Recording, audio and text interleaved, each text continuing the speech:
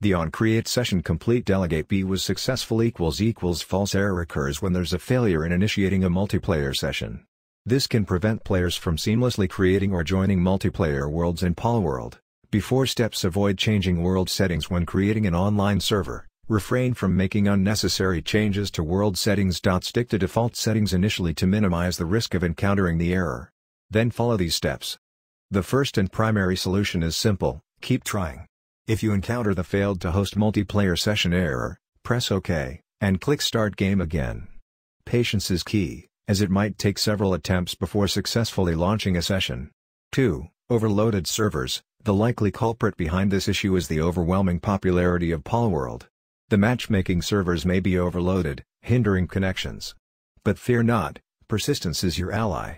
Retrying should eventually get you into the game. 3. Restart the game. If repeated attempts don't work, try the classic solution: restart the game.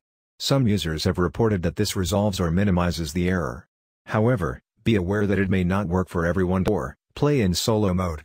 Play Palworld in solo mode to enjoy the game without the need to connect to other players. This ensures a smoother gaming experience without the multiplayer hassle.